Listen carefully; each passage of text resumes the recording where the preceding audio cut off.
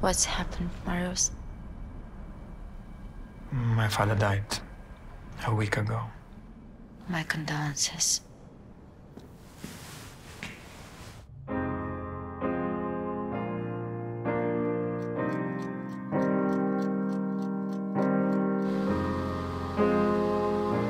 Did you ever lash out at him, steal from him, or lie to him? No, I never did, except lying. What do you feel? I feel like you should be here with me.